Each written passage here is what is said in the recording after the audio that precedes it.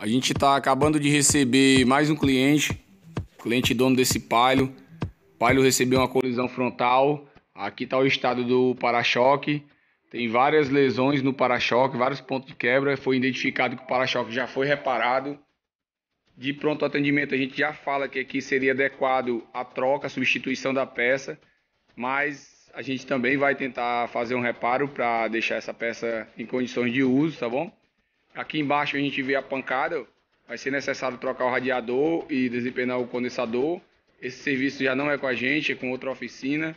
Aqui ao lado a gente está vendo o farol danificado, troca do farol, não dá para trocar só a lente.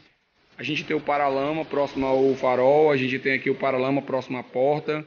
Dá para perceber essa ondulação, o tamanho dessa ondulação que está tendo no meio do paralama. Ele também danificou a parte do vinco, é o que vai complicar o nosso trabalho aqui, vai ser...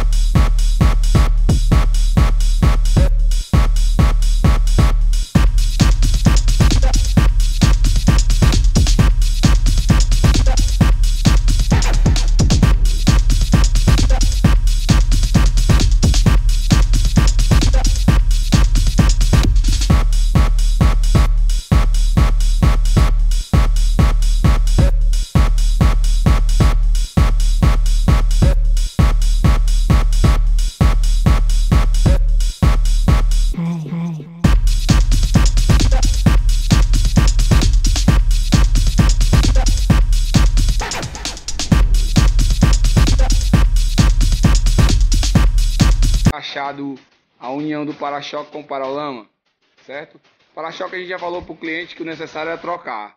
A tela superior foi opção do cliente não fazer a troca, tem uma leve quebra, mas foi opção do cliente. As telas inferiores a gente conseguiu fazer um reparozinho e ficar no canto, legal. Elas estão coladas, mas está legal. Opção do cliente.